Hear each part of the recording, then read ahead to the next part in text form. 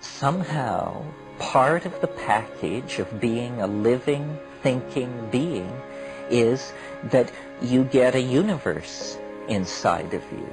You know, you get a galaxy-sized object inside you that you can access. And there are the mountains, the rivers, the jungles, the dynastic families, the ruins, the planets, the works of art, the poetry, the sciences, the magics of millions upon millions upon millions of worlds.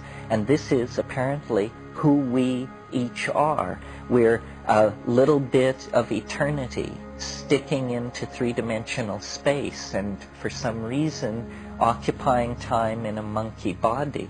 But when you turn your eyes then inward, you discover the birthright, the existential facts out of which this particular existence emerged.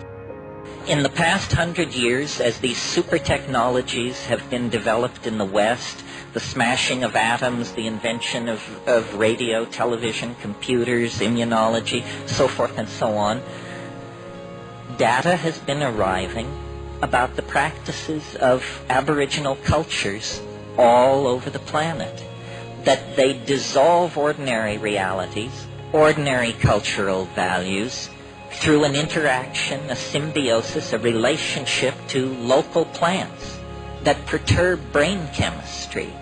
And in this domain of perturbed brain chemistry, the cultural operating system is wiped clean. And something older, even for these people, something older, more vitalistic, more in touch with the animal soul, replaces it, replaces the cultural operating system. Something not determined by history and geography, but something writ in the language of the flesh itself.